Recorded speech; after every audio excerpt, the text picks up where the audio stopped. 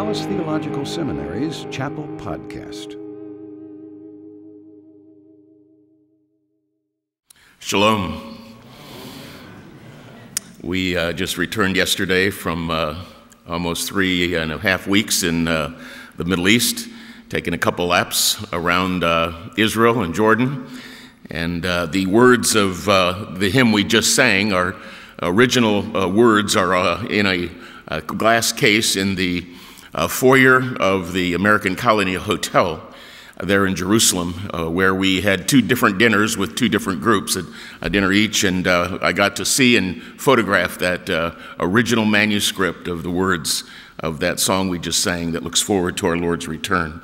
So it's great to be back with you, and I'm looking forward to this week along with you.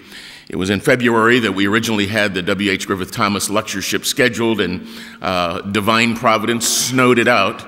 But it was in the good providence of God, Craig had this week available for us to reschedule, and I've been looking forward to this for quite some time.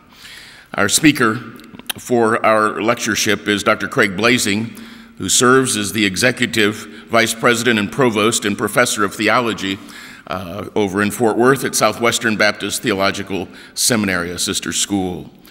Over the years, the academic departments have taken turns inviting prominent scholars to deliver lectures that are designed to be a scholarly treatment of significant issues in their field of study and vocational experience.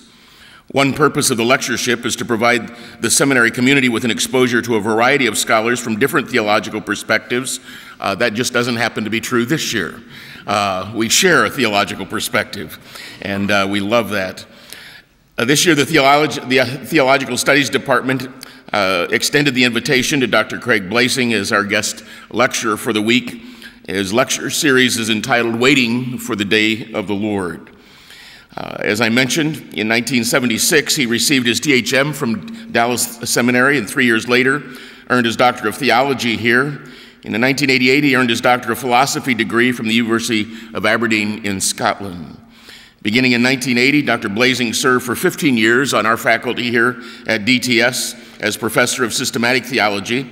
Then he served for 7 years on the faculty of Southern Baptist Theological Seminary in Louisville, Kentucky. And then recently, in 2005, was the past president of the Evangelical Theological Society. He holds memberships in the International Association of Patristic Studies, North American Patristic Society, and the Society of Biblical Literature. He has published several works in the areas of patristics, eschatology, dispensationalism, and biblical and systematic theology. He's married to his wife, Diane. They have 2 children, and they are members of the Travis Avenue Baptist Church in Fort Worth. Would you join me in welcoming Dr. Craig Blaising back to our chapel for this second lecture?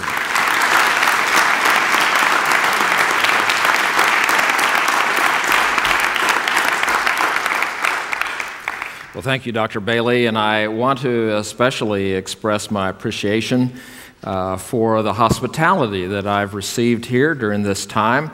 It's been really nice to stay in the up at the top of the Swiss Tower.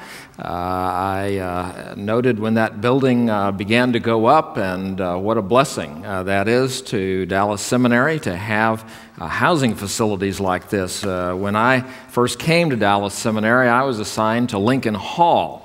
And Lincoln Hall is an object lesson. And, you know, yesterday we were talking about the day of the Lord and the desolation that comes at the end. Well, Lincoln is an object of that desolation. I mean, if you go to its place, it's not there. It's just desolate there. And I guess that's fitting. Lincoln Hall was an old YWCA building the seminary acquired. And so students stayed in it. The rooms were really small. Because, you know, it was meant for women who would stay there and just, you know, kind of overnight. And so it wasn't a student's room, but, you know, we had to make do.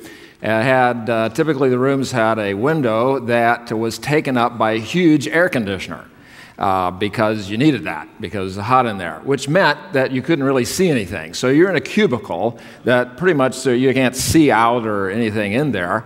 You know, it's kind of like a monastic experience. And in those days, the seminary, was all men, and so we're living in these little cubicles and so on. I thought it was interesting that one of the first residents in Lincoln Hall went on to become a well-known sex therapist. It's just obviously coincidental, I think, with that experience there. But the Lord leads in many interesting ways, and so the food has much improved here too. In those days, the cafeteria was in the basement of Lincoln. And, the seminary couldn't afford to put a lot of money in the food that it offered. So we had some interesting things to eat. I was telling the group at dinner last night that one of the meals I remembered was they served tamales one time. And the food staff over there, nobody was on that food staff was from Texas, okay? And they were trying to make do, of course, with an inexpensive meal preparation. So they got these tamales that come in a can wrapped in paper. Well, no self-respecting Texan would eat something like that wrapped in paper, But, when you're desperate, you eat just about anything. But they served it. The thing is, it underscored the fact that they were not from Texas. They served these paper-wrapped tamales with the chili on top.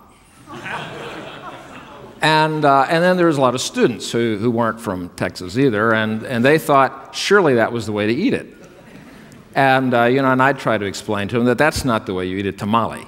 You have to take that stuff off there. I said, no, if it's served that way, that's the way you eat it. And I said, knock yourself out. That's just, hey, commitment to authority.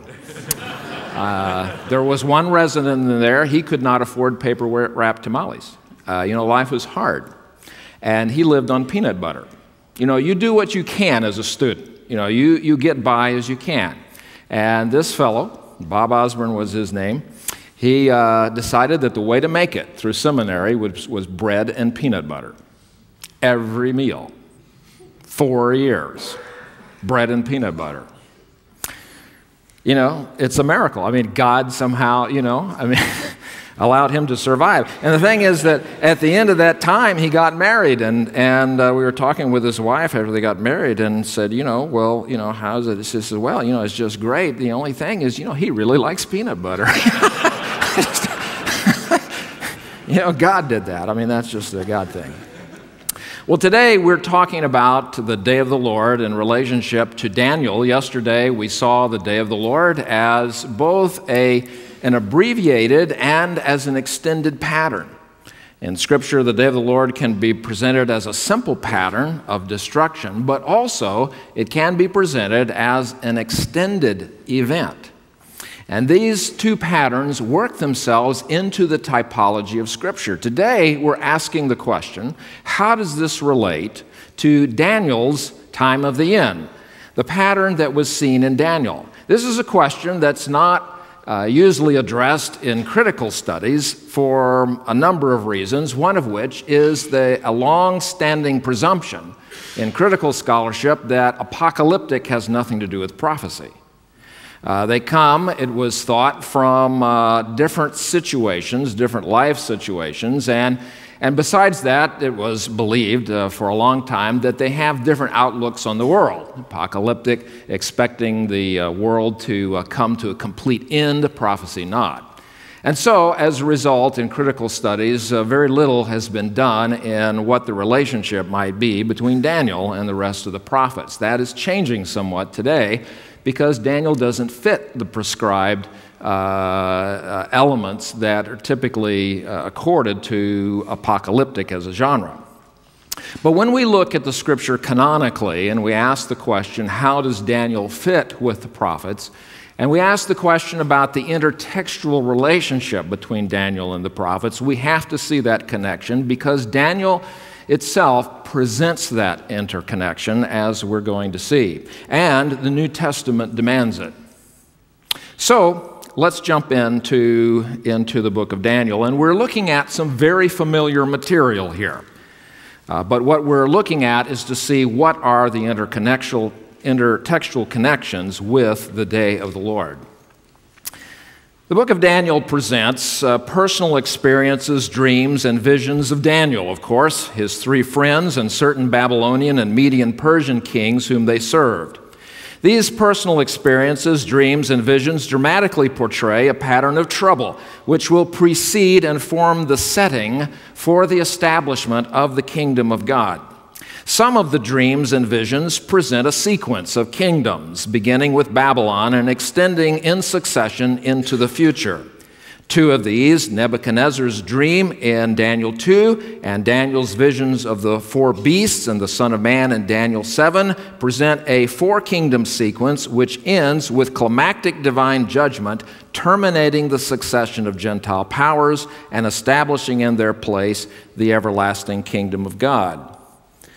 Here you have a diagram of these four kingdom sequences. In this four kingdom sequences, the identity of the first three is easily established in the text: Babylon, Media, Persia, and Greece. The fourth is unnamed. In Daniel 2, the climactic divine judgment is presented in a catastrophic but abbreviated picture of a rock striking and crushing a statue. In Daniel 7, the scene of the climactic divine judgment is given more detail and expanded into a narrated pattern. A ruler emerges from the fourth kingdom and through some political maneuvering attains to military and political dominance. His character and actions come into sharp focus: his pride and arrogance, his perpetration of war and persecution of the saints. A temporal duration is placed into the pattern: time, times, and half a time, which is concluded by divine judgment and transference of kingdom authority to one like a son of man, coming on the clouds of heaven and to the saints of the Most High. In addition to these four kingdom sequences, we have two visions in Daniel 8 and 10 through 12, which present a two-kingdom sequence. Both of these two-kingdom sequences, however, follow Babylon. And so, for purposes of comparison with the four kingdom sequences, both of which include Babylon, we're going to include the already Babylon and refer to the two kingdom sequences as three kingdom sequences. So, to summarize, we have visions of a four kingdom sequence in Daniel 2 and 7, visions of a three kingdom sequence in Daniel 8 and 10 through 12. Both of the three kingdom sequences end in a pattern of trouble and judgment, which parallels the pattern of trouble and judgment found at the end of the four kingdom sequence in Daniel 7. However, they add detail that the pattern in Daniel 7 lacks. The new features include a temple desecration and cessation of sacrifice, which function as the point from which time is measured, with four approximately equal but separately different measurements: 2,300 mornings and evenings, or 1150 days, 1290 days, 1335 days, time times half a time. The vision in Daniel 11 to 12 gives the phrase abomination of desolation and notes the activity of Michael the archangel and predicts a resurrection from the dead as a feature of Israel's deliverance. So there's a progression to the complexity of patterns in Daniel's visions, from the relatively simple image of a collision to a narrated pattern of an antagonist who's destroyed by God. The character portrayal of the antagonist also develops through these visions into a blasphemer who exalts himself as a god. It is apparently this personal self-deification that makes him the focus of Yahweh's wrath. No human power can oppose him. The saints are utterly defenseless and powerless before his malice. Only direct divine action destroys him and rescues the saints and establishes the kingdom of God. The deliverance of the saints in this developing pattern is typed in the personal experience of Daniel in the lion's den and his three friends in the fiery furnace. They remain true, faithful to God, refusing to worship Gentile idols, whether that be an image set up on the plain of Dura or an actual living Gentile king. Daniel and his friends in each scene are utterly defenseless and at the mercy of the political power. Miraculously, both are delivered alive from their executions, leading to a proclamation of Yahweh as the true and living God. The removal of the sure and certain death of these Judeans by the mighty power of God functions as a type of the miraculous deliverance of the people of God at the end of the sequential kingdom visions, some even from actual death by resurrection in Daniel 12. There is no doubt at all that the Daniel 8 and 11 portraits apply to the character of Antiochus Epiphanes, the Seleucid king, who in the 2nd century BC desecrated the altar of the temple in Jerusalem. Daniel 11 gives the details of his career and especially his campaign that resulted in the desecration of the temple and the abomination of desolation. However, the critical historical reading, which attributes the culminating pattern of each of Daniel's sequences exclusively to the trouble caused by Antiochus Epiphanes, flattens the text, overlooking a complex literary typology taking place among the sequential kingdom visions. The same pattern, although subject to development by the addition of detail, is found at the end of one four-kingdom sequence as well as the end of both three-kingdom sequences. The kingdom identities in these sequences is clearly given in the text, the first three of the four-kingdom sequences being the same as the three of the three-kingdom sequences, Babylon, Media, Persia, and Greece. Since the first three kingdoms in both sequences are explicitly parallel, the last kingdom in the three-kingdom sequence and the last kingdom of the four-kingdom sequence must be distinguished. This means that the pattern appearing in the last kingdom of both sequences is a type. The pattern which Daniel 8 and 11 obviously apply to Antiochus Epiphanes, which Antiochus Epiphanes exemplified and enacted in the 2nd century, was a type, which Daniel 7 projects into the future beyond the 2nd century BC. Although the pattern is abbreviated in Daniel 2, it joins Daniel 7 in projecting a judgment pattern that will precede the establishment of the kingdom of God. But the literary evidence of typology is also found within the three-kingdom sequence. The principal evidence is found in the Daniel 11:36 to 12:13 passage, where we find a repeated but much bolder character description. The description is given before 1136, which is clearly Antiochus Epiphanes, and then there's a repetition of character description, but much bolder, possibly a change of narrative role, and the introduction of heightened, even eschatological features such as Michael, the angel, unparalleled trouble, and the resurrection of the dead.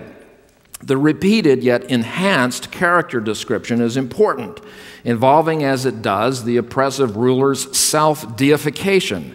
This is the passage, Daniel 11:36, that is quoted by Paul in 2 Thessalonians 2 and applied to a yet future coming man of lawlessness. Clearly the passage was read as future prophecy in the church. It is with this overall understanding of the typology structure in Daniel that we look at the vision of the 70 weeks in Daniel 9. The 9th chapter of Daniel addresses directly the concern that underlies the entire book, the concern for the restoration of Jerusalem, the return of Israel, and the fulfillment of the promises of blessing. Daniel offers a lengthy prayer of repentance and plea for restoration on the basis of Jeremiah's prophecy of 70 years of desolation given in Jeremiah 25. A sign of this desolation and restoration had already been given in Daniel 4, where Nebuchadnezzar is driven from his throne for 7 periods of time, his mind taken away and his state reduced to living like an ox in the field.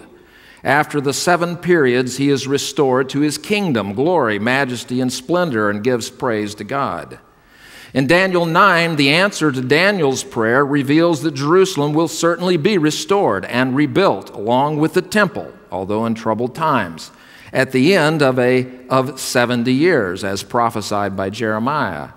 Yet he's also given a revelation of another 7 periods of time, namely 77s, a period that looks beyond the restoration prophesied by Jeremiah.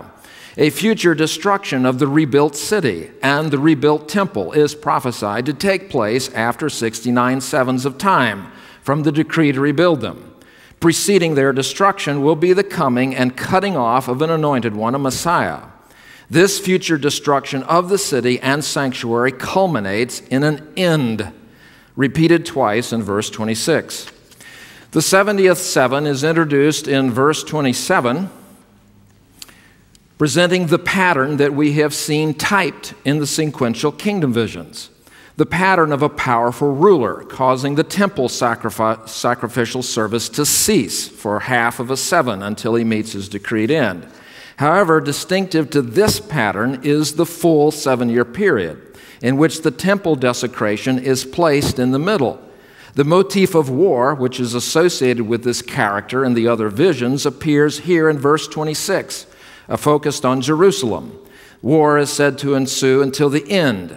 This is the only place in Daniel that speaks of a future destruction of either Jerusalem or the temple, and both are included here.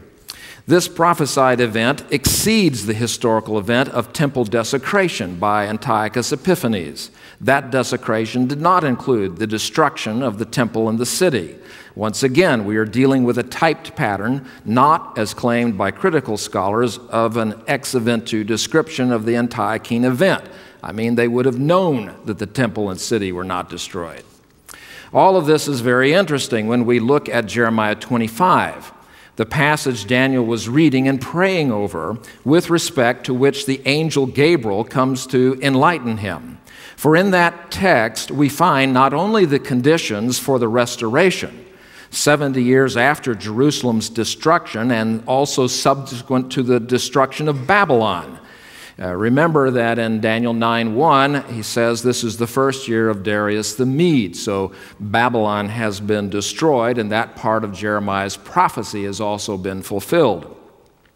But we also find an extended prophecy of the cup of wrath in Jeremiah 25, given to all nations, including Jerusalem and Judah. And that judgment, which would extend from Jerusalem to Babylon, would engulf all nations as an entire world order would disappear and be reconstituted.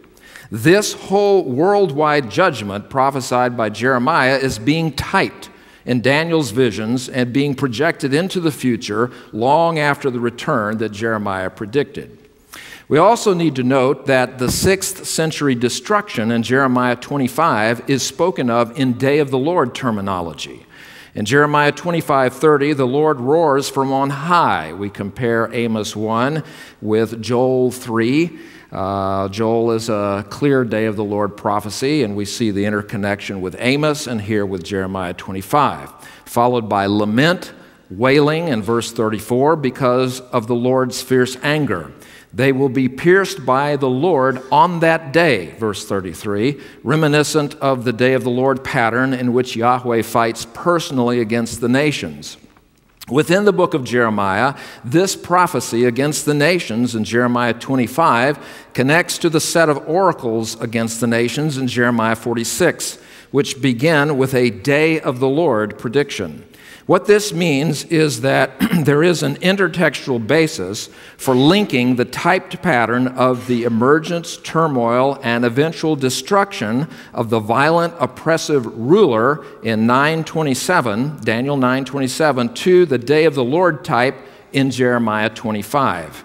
The Jeremiah prophecy against Jerusalem and the nations, fulfilled in the 6th century BC, carries over as a type intertextually in Daniel's prophecy of a future destruction of Jerusalem and divine judgment on the nations perpetrating it. Unique to Daniel, however, is the structure of his vision, contributed to the typology, focused on an oppressive ruler and the 7-year structure. Also, Daniel gives and predicts an early occurrence of the type, taking place in the 2nd century, a prelude to the yet future eschatological fulfillment. And the distinction between the prelude, the early occurrence of the type, and its eventual fulfillment is established by the literary art of differing kingdom sequences and the timed projection of these 77s. Now we move to the Olivet Discourse. The Olivet Discourse is key in the progressive development of biblical eschatology and is a rich field for study. In the time we have, however, I want to focus on two issues. One, the integration and extension in the Olivet Discourse of the patterns we've been studying. The Olivet Discourse integrates the 70th week structural pattern of Daniel with the greater prophetic type of the day of the Lord.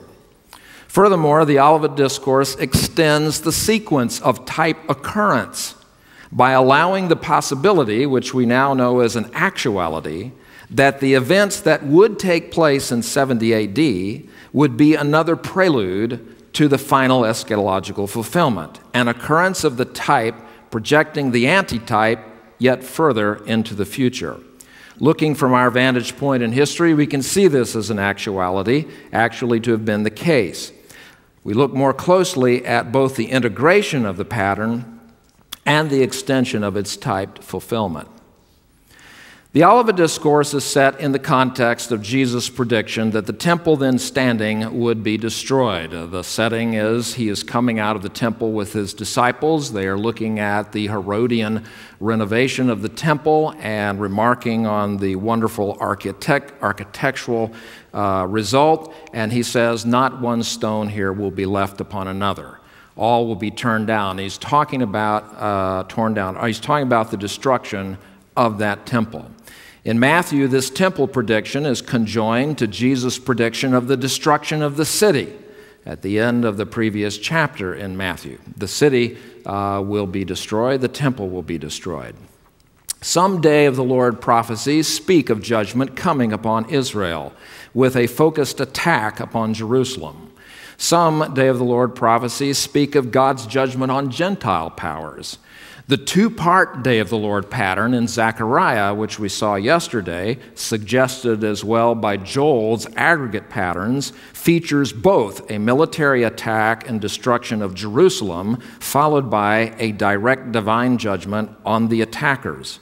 The 70th week of Daniel witnesses a destruction of the city, Jerusalem, and its desecrated temple, followed by divine destruction of the oppressive ruler who perpetrated it. The prophecy of Jesus of the destruction of the city and the temple draws from both patterns in the Old Testament. The structure of the Olivet Discourse divides into two parts, two main parts. The first part, Matthew 24:4-35, Mark 13:5-31, Luke 21:8-33, consists of a narrative of events leading up to the sign of the Son of Man coming on the clouds. This narrative is followed by a conclusion or teaching point, the parable of the budding trees. The second part, Matthew 24:36-25:46, Mark 13 and Luke 21, as you can see, asserts that it is not known when the day will come. It is followed by exhortations to be ready. The second part, unlike the first, varies considerably in its length between synoptic accounts, with Matthew's version being the longest. Matthew concludes this second part with an account of the judgment of the nations by the reigning Son of Man. This account aptly concludes the warnings of the second part of the Olivet Discourse, but also adds a completing feature to the narrative of the first part, bringing the entire Olivet Discourse to its conclusion. And here, just comment that, the basic main ways of interpreting the first part, the narrative of the Olivet Discourse, you have one approach to see all of this as entirely future, a futurist view. One is to see all of this entirely historical. There's your preterist view. It's all first century events. The majority approach is to see this as in some way involving both historical and future events. The question is, how do you relate those two together? And the majority approach has been to divide that narrative into parts. Part of it refers to the historical past. Part of it refers to the future. What I'm suggesting is another way, and that's to see the whole narrative pattern relating to past and future functioning typologically. Let's see how that happens. When we look at the first part of the Olivet Discourse, the narrative events leading to the sign of the Son of Man coming on the clouds, it's easy to see that it has the structure of Daniel's time of the end, the 70th week. It has a beginning and an end, and it's marked in the middle by the abomination of desolation. The Lord not only uses Daniel's exact term, but in Matthew's account makes explicit reference to Daniel when you see the abomination of desolation spoken of by the prophet Daniel. The narrative is marked throughout by the activity of false Christs who will lead many astray, just as in Daniel's time of the end, it's marked by the activity of an oppressive ruler from the beginning to the end. War and persecution of the saints are highlighted features, both here and in Daniel. The abomination of desolation is an act of the oppressive ruler in Daniel. In the Markan account, the Olivet Discourse, the neuter abomination is referenced by a masculine participle, focusing attention on the perpetrator.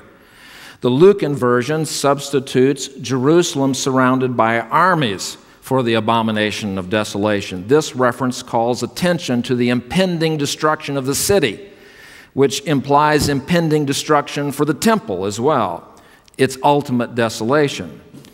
This is particularly a feature in Daniel 9:26.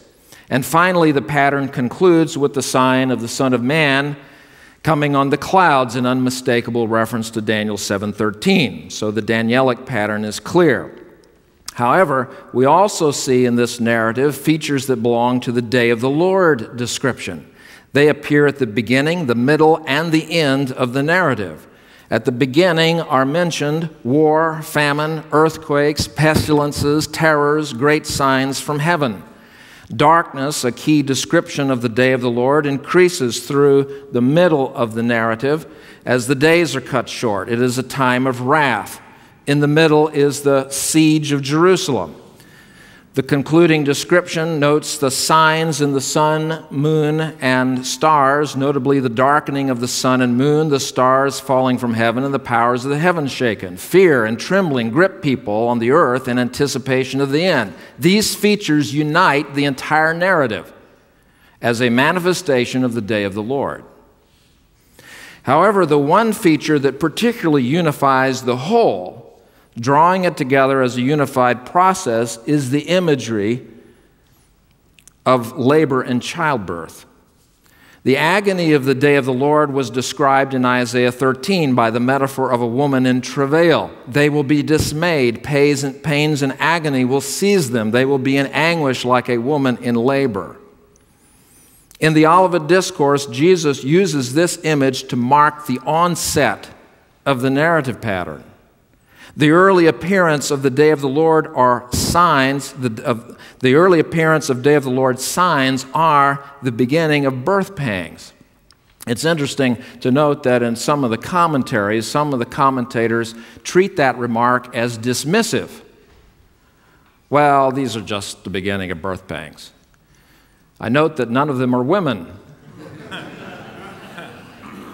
No woman would say, well, that's just the beginning of labor.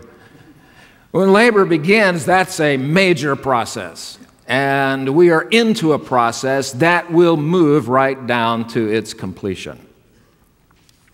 The day of the Lord labor imagery is linked to the Danielic image of the appearing of the Son of Man at the end in a remarkable intertextual connection. There is somebody coming. And the beginning of this day of the Lord is the beginning of that coming that's going to eventuate in an appearing. What we see so far in the narrative of the Olivet Discourse, this first part of the Olivet Discourse, is a day of the Lord integrated with the structure of Daniel's 70th week. The integral nature of the narrative sequence is confirmed by the concluding parable, the parable of the budding tree or trees. This parable relates to the appearing of the Son of Man, or relates the appearing of the Son of Man to everything in the sequence up to that time. When you see all these things, you know that he is near, at the very gates. However, his next statement, which ends the parable and ends this first part of the discourse, taken together with the very next statement, the beginning of the second part of the discourse, reveals the possibility of a typological extension of the entire pattern up to the point of his appearing. For he says in 24:34, "Truly I say to you, this generation will not pass away until all these things take place." The all these things were in the previous verse that said, when you see all these things, you know that he is near, which means that they're all the things up to the point of his appearing. And all these things are going to take place, he says, in this generation. However, the very next statement in 24:36, he says, "But no one knows the day, the time, or that day or hour." Now, there are many, of course, who think that this remark about the day or the hour refers to the appearing at the end of the narrative sequence, since he used the term parousia in this way in Matthew 24:30, and to which he made reference again in 24:33. Support for that view is drawn from the fact that in the Matthean account of this second part of the Olivet Discourse, several references are made to the coming of the Son of Man. And it would seem natural to link that phrase and its variants to the coming of the Son of Man in the first part of the discourse, where that's used in 24, 27, and 30. The day or hour would then be the day or hour of the appearing at the end of the narrative sequence. But we need to note that day or hour in Matthew and time in Mark and day in Luke are commonly recognized by interpreters as referring to the day of the Lord. The day of the Lord is the day of his coming. And in biblical parlance, the coming of the Lord and the day of his coming are often interchangeable, as in Malachi 3, for example, he comes, but who can endure the day of his coming? And in 2 Peter 3, we have the same, the coming and then the day of the Lord. However, most do not consider the possibility that the day of the Lord can be presented both in a simple description and as a narrated event, nor the descriptive presentation of the entire narrative sequence in the first part of the Olivet Discourse, not just its end, as being the day of the Lord. From the start, the entire narrative pattern is the day of the Lord, a notion that is reinforced by the labor metaphor that unites the pattern. This metaphor offers a conceptuality in which it is possible to refer to a coming both as process and arrival in the same discourse. Just as we talk about labor beginning, the baby is coming. You can speak of the baby coming and the baby will come. The whole labor is the coming. We talk about the arrival at the end. The focus of parousia in 24:30 is on the resulting appearance, the arrival of the one who comes. The focus in 24:36 is the commencement of the coming, the starting point, which goes back to the reference to the beginning of labor pains in the first part of the discourse. The day of his coming begins as a labor process that leads to his arrival. Taking this view allows us to avoid a problem associated with trying to correlate the teaching of the budding tree with the imminency language in the second part of the discourse. The parable of the budding tree or trees places the appearing at the end of a greatly intensifying process, one that has people in a state of terror and alarm, one that has led to a point of imminent expectation. It is a sign-based, sign-induced imminency. In contrast, the imminency in the second part of the discourse is signless. People are generally not in a state of alarm and great distress, but they are in their normal routines. There are no signs that intervene and lead one to an imminent expectation. Imminency prevails because of the lack of any signs. It is a signless imminence, like the possibility of night robbery. Recognizing that we are dealing in the second part of the discourse with the day of the Lord as a whole, the whole day of his coming, along with the recognition that the first part of the discourse presents the entire narrative sequence as the day of his coming, allows the second part of the discourse to harmonize consistent with the literary types and metaphors that are employed in each part. However, understanding the Olivet Discourse this way allows us to see the typological extension of the pattern more clearly. The appearing of the Son of Man takes place in a pattern sequence that's consistent with prophetic expectation. The entire pattern sequence up to the appearing of the Son of Man would take place in that generation. However, the Lord says that no one knows when the full pattern that ushers his glorious appearing would occur, which means that it was possible that what would happen in that generation would not be the full pattern, the final day of the Lord. What was then a possibility is seen today as an actuality.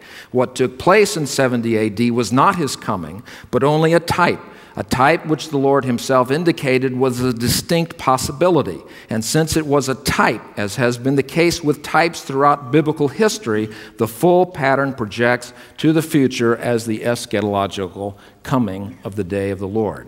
In our study of the day of the Lord, we've seen a time of the end, a tribulational pattern revealed to Daniel, projected into the future, yet intertextually linked to the day of the Lord judgment pattern that befell Jerusalem in the 6th century.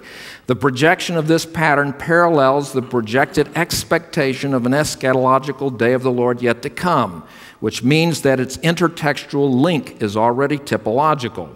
Within Daniel itself, yet further type fulfillment is revealed in a 2nd century occurrence of the type in part, reinforcing the expectation of the yet future occurrence to come. The Olivet Discourse affirms that occurrence of this time of the end pattern at the approximate time revealed to Daniel, 77s leading to the 1st century, yet also reveals a further type antitype extension while at the same time integrating the whole pattern of eschatological expectation as the day of the Lord, structured in the manner revealed to Daniel. The patterns converge as they project to a future coming of the Lord. And tomorrow, we raise the question, how does this relate to the rapture? Let's pray together. Father, we thank you for the scripture that you give to us. We thank you for the hope that we have in Christ, a hope that is sure. And Lord, you've taught us to pray that your kingdom come. You've revealed to us that in this time, this is a time of grace, a time when many may come to repentance. Lord, strengthen us in that witness and that proclamation of the gospel, even as we look to that day when the Lord comes. And we pray these things in Jesus' name. Amen.